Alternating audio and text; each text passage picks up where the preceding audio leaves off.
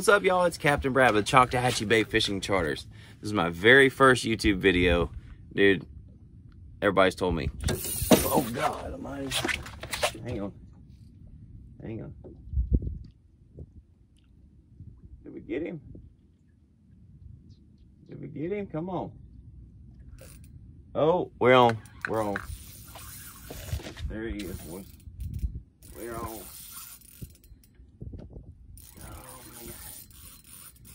Oh, come on.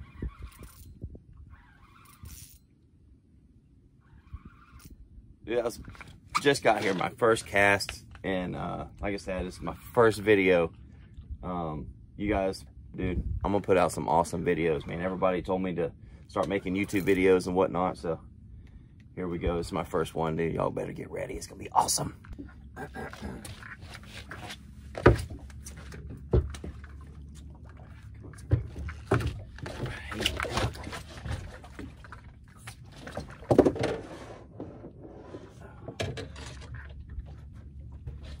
Beautiful slot red. The first minute I was here. Oh man, beautiful fish. Check him out. Check him out. Choctawhatchee Bay redfish right there. Oh yeah. All right, guys, we're back. Just got my second bait out. I'm just gonna set the rod down and talk to you guys about where we're fishing at. So, right here in Choctawhatchee Bay, it's located between Santa Rosa Beach and Fort Walton Beach, and most of you know the Destin area. So, dude, huge lakes, like 27 miles long, a few miles wide. Great fishery, man. Lots of trout, redfish. Yeah, the bite's been so hot, man, the last few days. So I'm glad you guys get to come along with us. Watch how we're doing this. Seeing all these fish we're catching. Dude, it took less than 1 minute. Less than 1 minute to get a bite a while ago. Redfish are hungry. Caught a monster trout yesterday. I'll post a picture for you guys from yesterday. It wasn't a monster, but it's a monster from my area. It was a 20-inch trout. You know, that's a big one from around here. It ain't no Galveston Bay trout, you know, but it's a big one. All right, guys, we're still waiting on that second bite, but here's what I'm gonna do. I'm gonna tell you what I'm doing. I'm using a Carolina rig or slip lead rig, whatever you want to call it. Got me a live bait on, and I'm fisting to rig up. Actually, I've already got it rigged up. Fisting to cast it out. A free line bait. That means just a leader and a hook. That's it. And that way he's swimming around more natural and more on the surface, up in the upper part of the water column. See if we can't stick us one of the big old trout again. All right, guys. I think we're getting bit again. Let's see.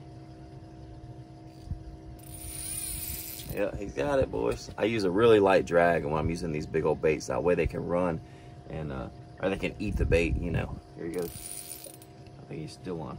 We're gonna tighten down the drag a little bit. When he hits it one more time, the hook should set and be on there. All right, guys, still waiting on this fish to take off with his bait. He actually might have it. Looks like the line's coming around the boat. So what I'm doing here is I use a real light drag for the initial strike. That way I'm using a big bait, make sure they eat it and the hook gets in there. So anyway, I am fixing to reel down on this fish and see if I got him. I believe I do.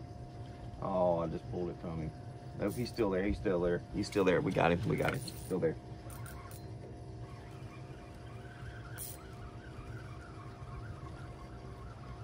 He's running straight at the boat.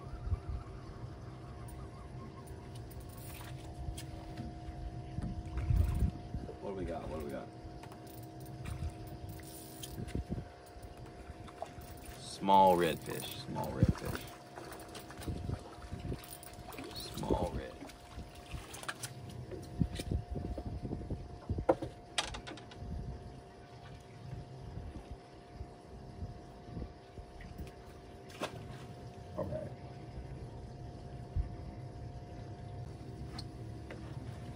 right, guys, so just caught a small red, probably 16 inches or so. He wasn't very big.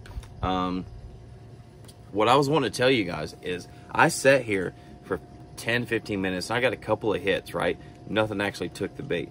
So what I did, I brought in my bait, and it looked, there was no scales left on it whatsoever.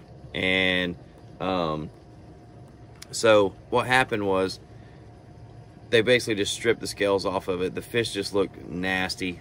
I wouldn't have wanted to eat it. So I put brand new fresh bait on, and a minute later hit it. So make sure you guys use beautiful baits when you throw them out there. Yes, you'll get this weird fish that comes along, and when he wants that nasty, ugly bait, he'll eat it, whatever. But I put that pretty bait out there. Less than a minute, I had a fish hit it. That's a tip.